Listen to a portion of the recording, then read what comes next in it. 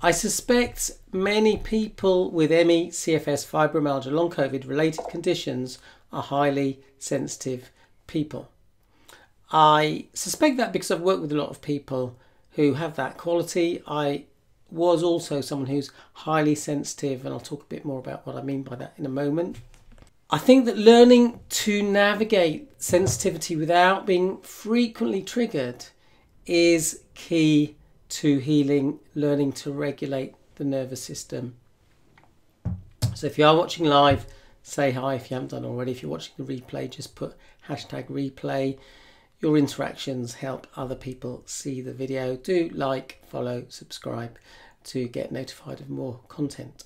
Now, I have done another video on this topic, so check out that video, ME, CFS and Strategies for the Highly Sensitive Person. At the end, I'll tell you how you can access a free resource if you don't have it already that helps you connect to that best version of you. And if you want more help with this stuff that I'm talking about, I'll tell you how you can do that at the end. So let's talk about what we need. So Tonya says hi as well, can now hear. Excellent.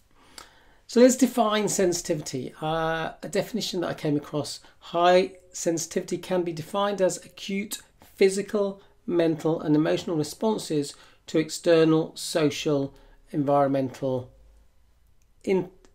internal stimuli or internal stimuli. Okay, now being sensitive has some positive aspects to it. Does mean you're attuned to others, sensitive to people's feelings, thoughtful, caring, sensitive to the needs of others. I believe it also has some negative aspects, that we can be too attuned to others, too attuned, too sensitive to others' opinions and feelings, and too sensitive to the needs of others. Okay, so the question is, you know, where does this come from? How much of it is a personality trait, i.e. nature, it's just the way we are? How much of it is due to nurture, due to experiences? How much of it is related to self-esteem? So there might be some overlapping issues. And in order to answer that, I have to go back to my sociology classes that I did when I was at college. You know, need to consider child development, as it may give some insights into factors that might have developed these traits and what may help. So I'm going to go to my iPad and consider that core child needs are: number one, to feel safe, and number two, to feel connected.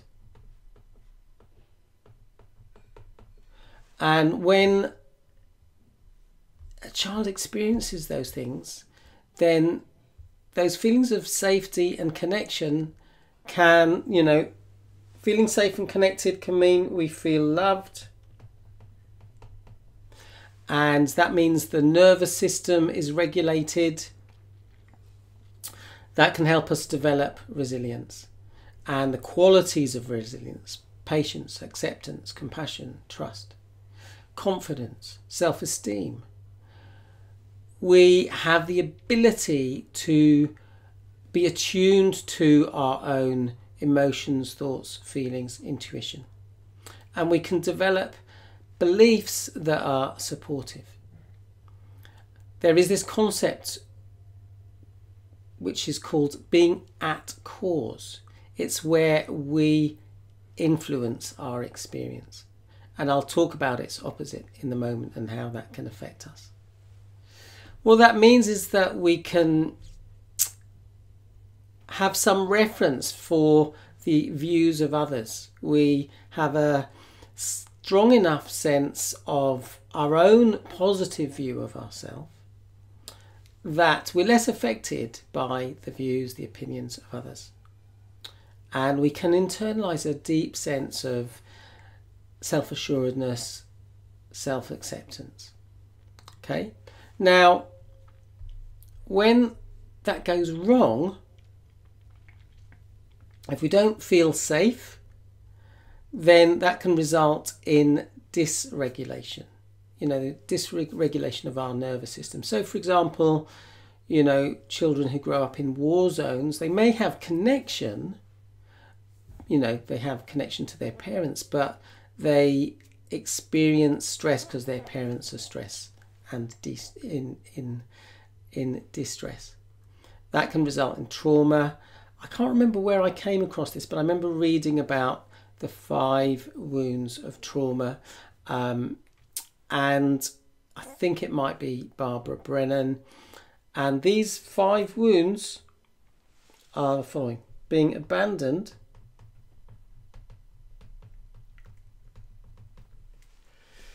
being abused, being betrayed, denied,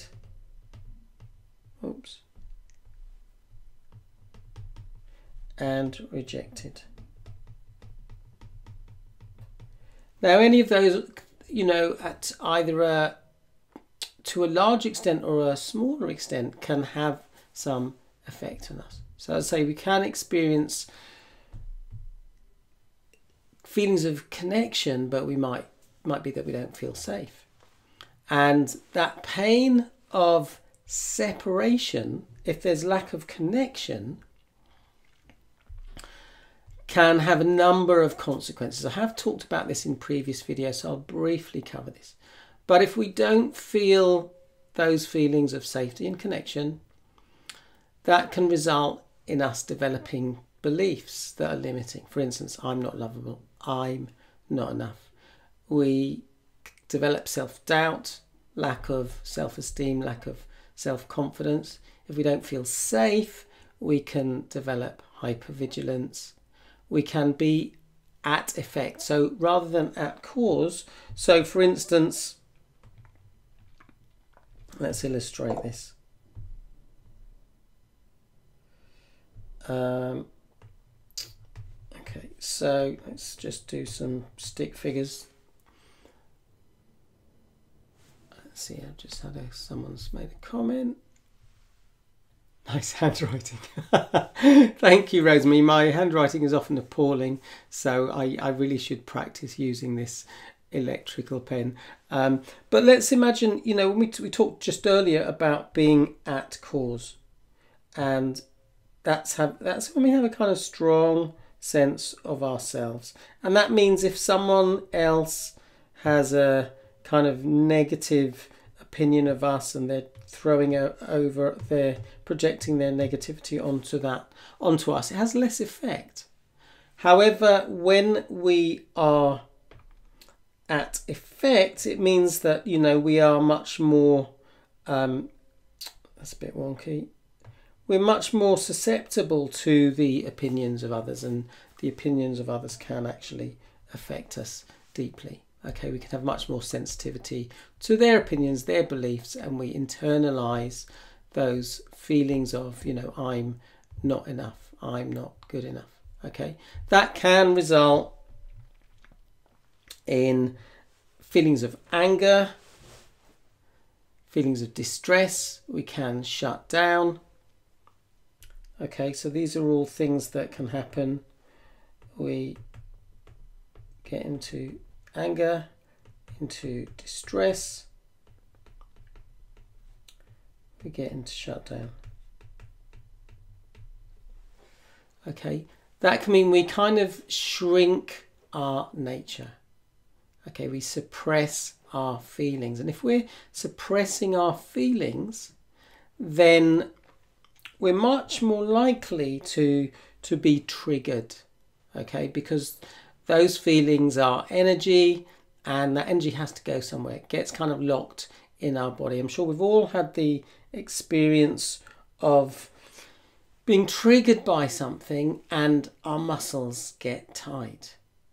I was reading something earlier today that was saying that when we experience emotions that we suppress and we create tension in our body, that actually reduces the amount of oxygen that is getting to that part of the body, and that can result in physical pain.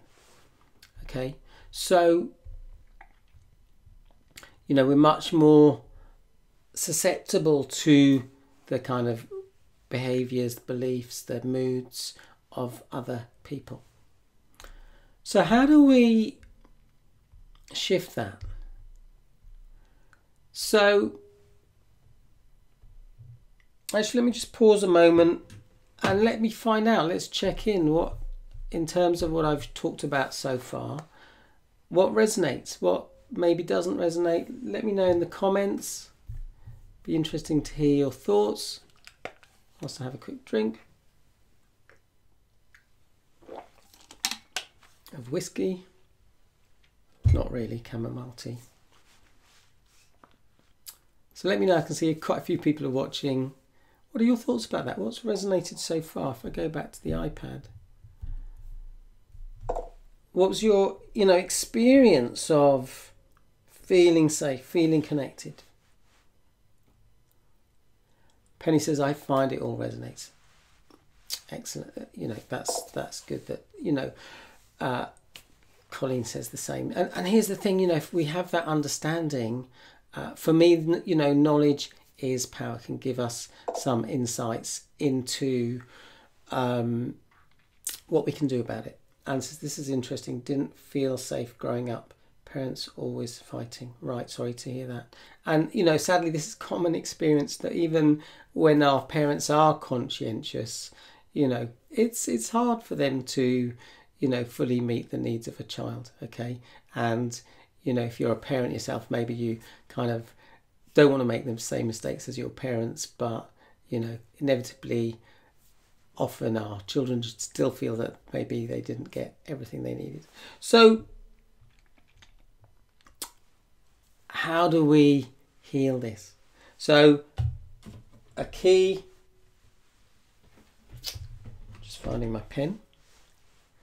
If we think about the core needs, feeling safe and connected, okay, so we need to think about how we, and those feelings of safety and connected. Sorry, let's start again.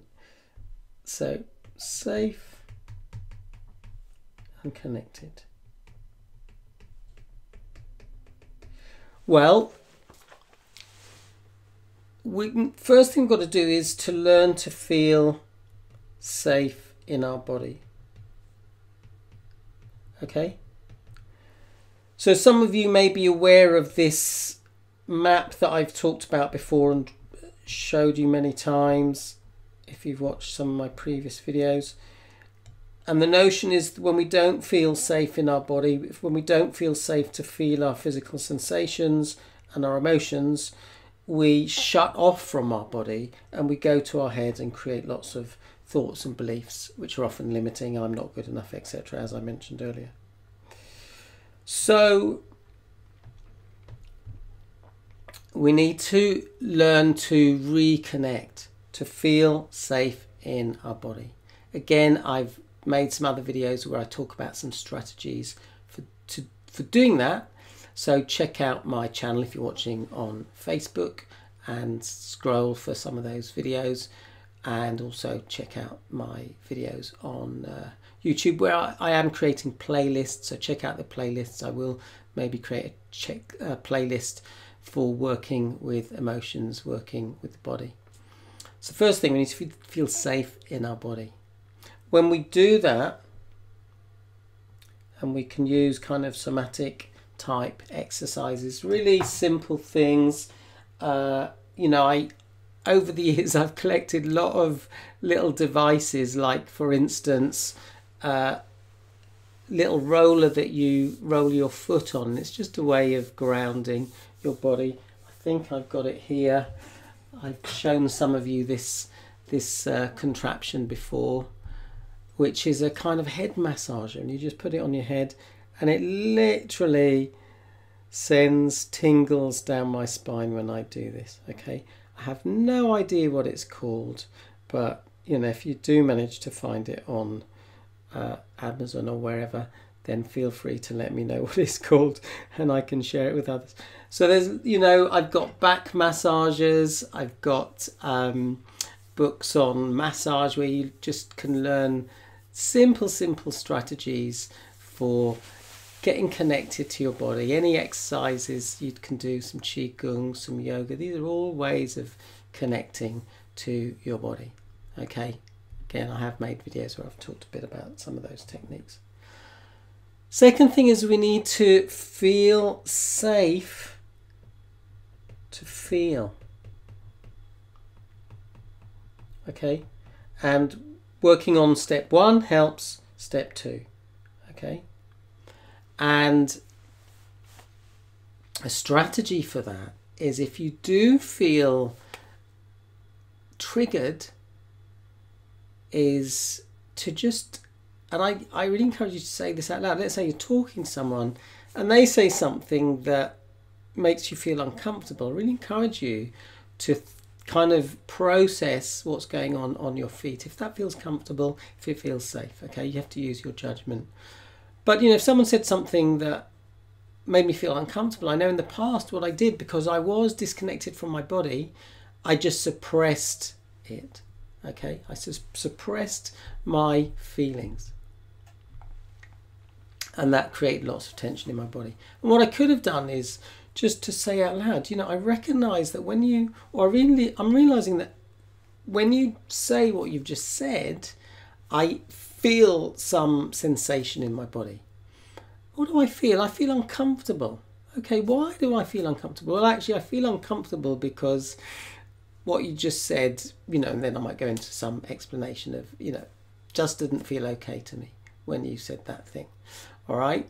So we can learn to, instead of just locking up that tension and ignoring it, and that can be a learned response because we learned not to be confrontational. And if you have learned that pattern, and again, put that in the chat whether that's a pattern you recognize, that you learn to kind of just press everything down and ignore your discomfort, then this is a way of starting to reverse that. Okay, so being safe to feel, and then we can actually start to distinguish between our instincts and our intuition.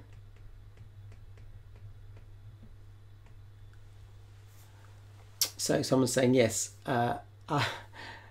Someone says, I have that head massage tool as well. Love it. And yes, I recognize that pattern. Yeah, interesting. So instinct and intuition. Yeah, learned to stuff it down, not cause trouble. Yeah. And here's the thing. What's interesting is often the perpetrator has no problem with causing a bit of trouble. Okay, consider that.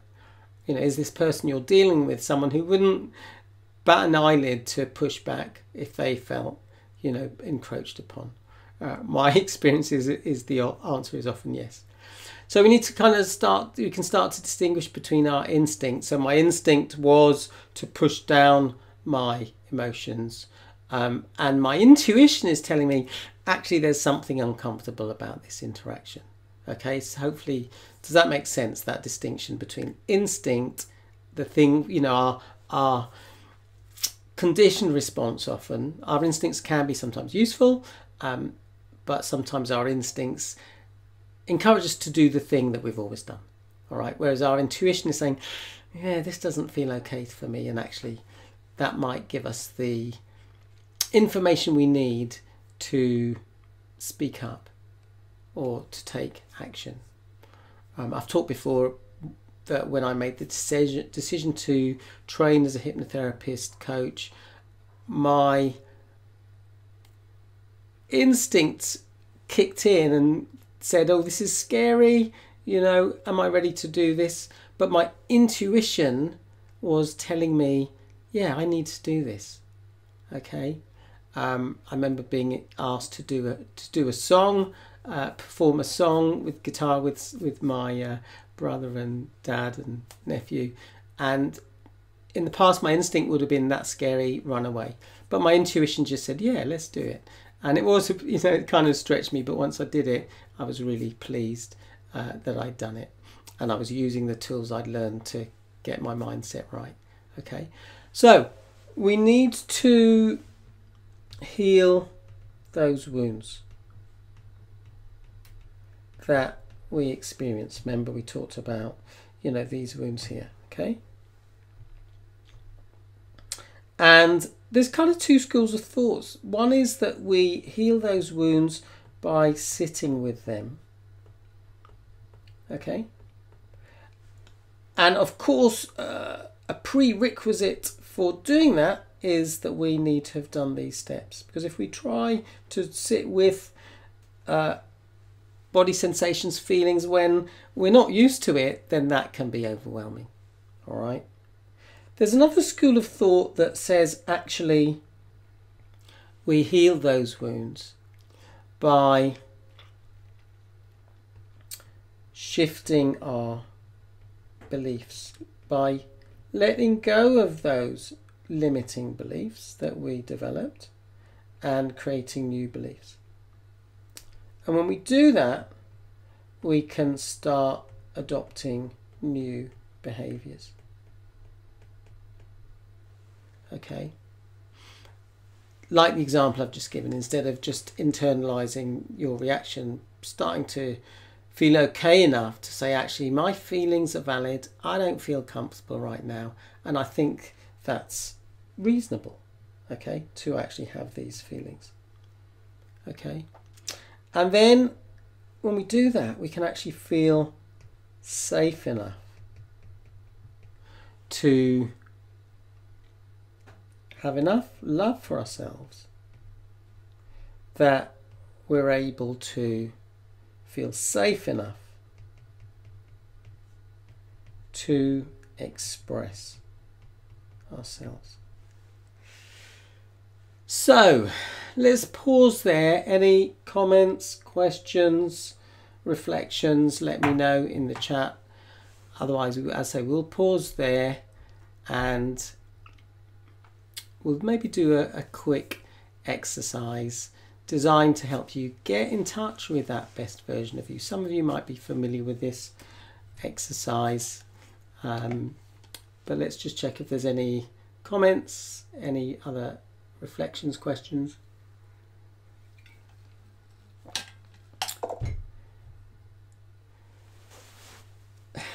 Penny says, fabulous insights, very helpful, thank you. You are welcome.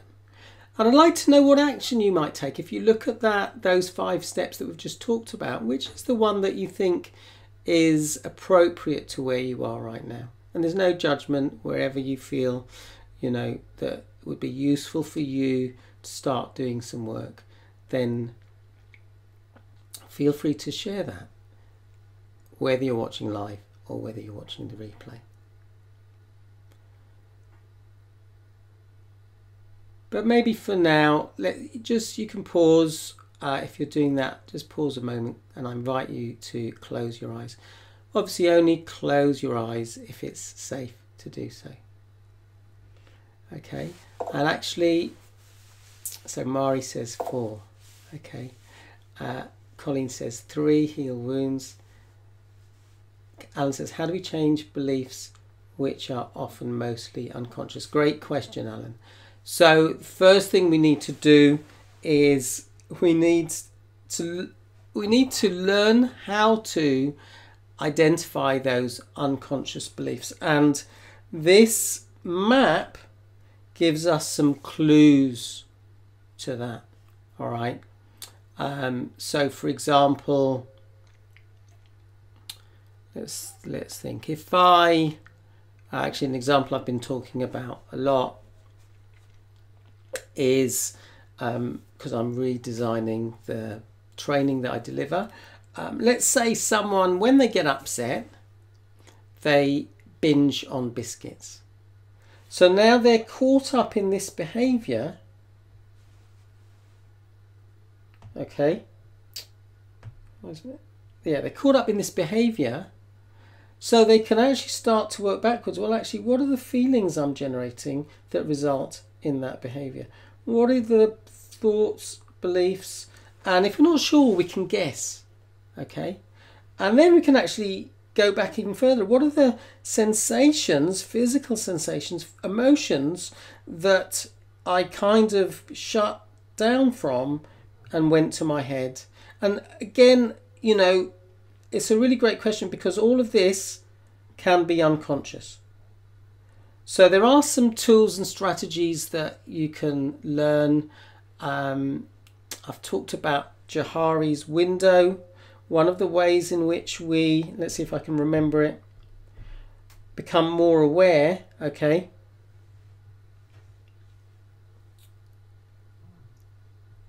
is consider this window where there's the stuff I know about myself, okay, and there's the stuff I don't know about myself. There's stuff that others know about me, and there's stuff that others don't know. Let's see if this works. Sometimes I get it the wrong way around. The stuff I know and others know about me, for instance, I'm a man, for instance, I'm a bit challenged follically, you know, that's known. There's the stuff that I know that others don't know, and they are my secrets. There's the stuff I don't know about myself, but others know, okay? They are my blind spots. For example, sometimes I've watched myself doing these videos and I go, oh, I think to myself, oh, I didn't realise I did that behaviour. I didn't realise I said, you know, a lot.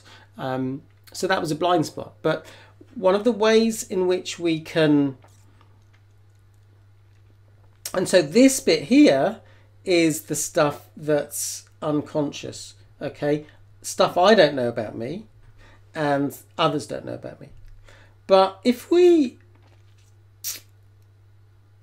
you know, share, we don't have to share everything with others, but if I share some of my vulnerabilities, then this line, okay, here moves in that direction, and this box gets smaller, okay? Let's say that line, we move that line to there. If we allow ourselves to be open to feedback from others, then this line shifts, okay? And then that area which is unconscious gets smaller, okay? So one way is to be open to feedback. Obviously one strategy, one way people become more aware is they work with the therapist. It helps them to become more aware of their patterns. I actually, you know, have supervision with a therapist and coach, and you know, I still am learning stuff about my patterns. All right, so consider that, you know, if you're in a kind of group learning environment, that is a way of getting feedback and having more awareness of those unconscious patterns, because you get feedback from other people. All right, but there are other strategies. As I say, that's a brief, this map that I showed you is a kind of brief overview of that, and you know, I teach people how to work with this map so that they can identify unconscious patterns. But great question. All right, action, working on feeling safe in the body. Excellent. All right, so let's pause there. I want to share this simple technique with you, and if you'd like a copy of it, it's called Flip the Switch. If you like a copy of it, then just put flip in the chat and you'll get a PDF and an audio where I walk you through it.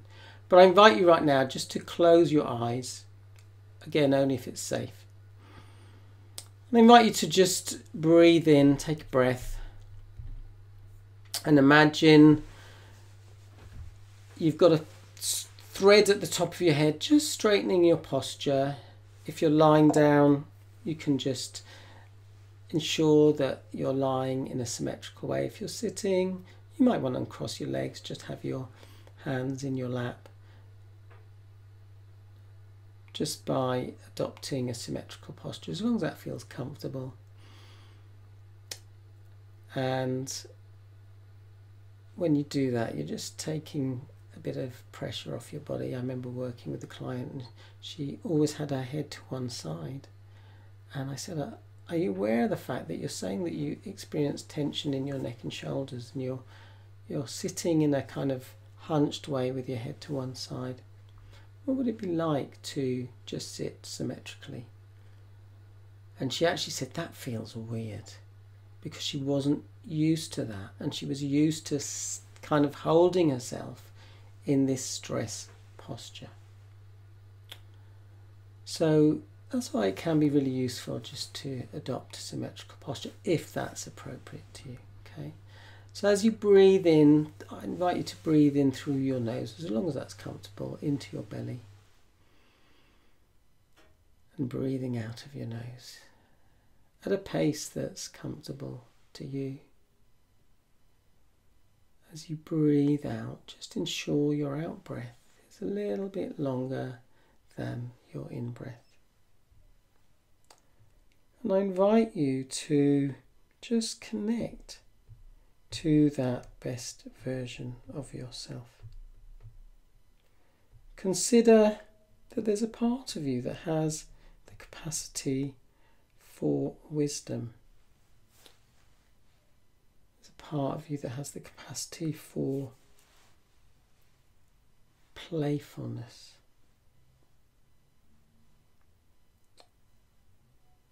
There's a part of you that has the capacity for patience, pragmatism,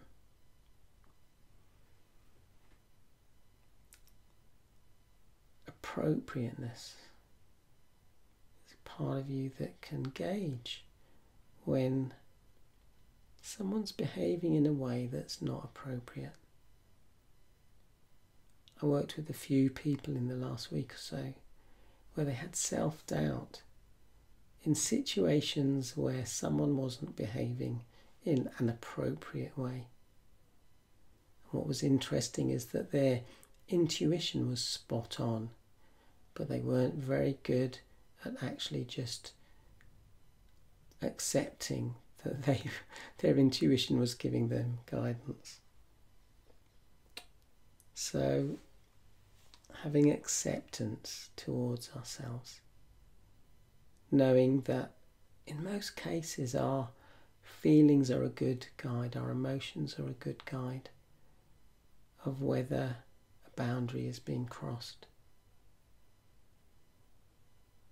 There's that part of you that has the capacity for calm, compassion,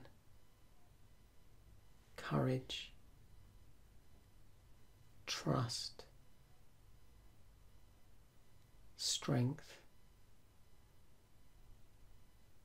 surrender. And I mean that in a positive context, that ability to let go when it's appropriate to do that. I'd like you to consider that that part of you, that best version of you, has shown up many times in your life where you were faced with a challenging situation, or maybe a friend or family member was, and you just responded in a resourceful way. How often do you remind yourself that there is this part of you that is totally awesome? I suspect not often enough. What would it be like if you just did this exercise, maybe in a short form, where you just connected to that best version of you? Just remembered all those times when you responded in a way that was resourceful and you showed up as your true, brilliant self. I invite you to connect to that part of you right now. You might give it a name. The guy who taught me this technique, flip the switch, a chap called Brian Johnson, calls his part Optimus. But you might call it the wise self, the whole self, the true self, authentic self, higher self, or you might just give it some name. Bob, Jane, whatever you want.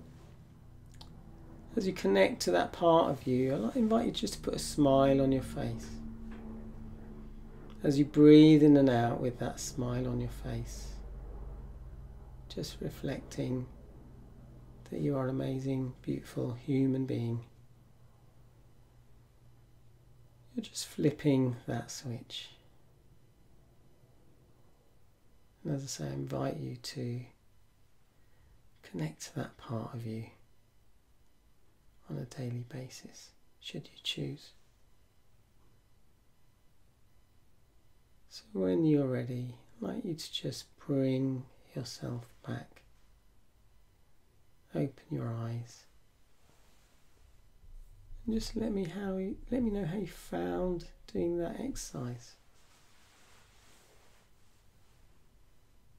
I've got big shoulders. You can say what you like. You can say it was complete rubbish, or you can tell me if it was useful. How did it affect your nervous system? Do you notice that you're feeling more calm right now? If you were to score your calm score before we did that exercise out of 10, with 10 being extremely calm, what number were you before? What number are you now? So Alan says very relaxing. Barbara says she's going to work on safe body and flip. You are welcome. I will send you a PM with the link, Barbara, for the flip the switch exercise. Penny says very useful, much calmer, grounded. Many thanks. You are welcome. Feeling calmer, says Mari. Great. So yeah, if you're watching live or replay, if you'd like the flip the switch exercise, if you haven't got it already, it's a PDF and audio. Comment flip. Colin says, fantastic, I practice this every morning, feel balanced and wise. Excellent. And I know Colleen's created her own version of this, okay, which I love, you know, so personalize this, make it your own, add words, letters, those letters that I shared, those words I shared, I mean, spell the word PACTS, P-A-C-T-S. Barbara says, feel validated. Excellent. That's what I want, okay?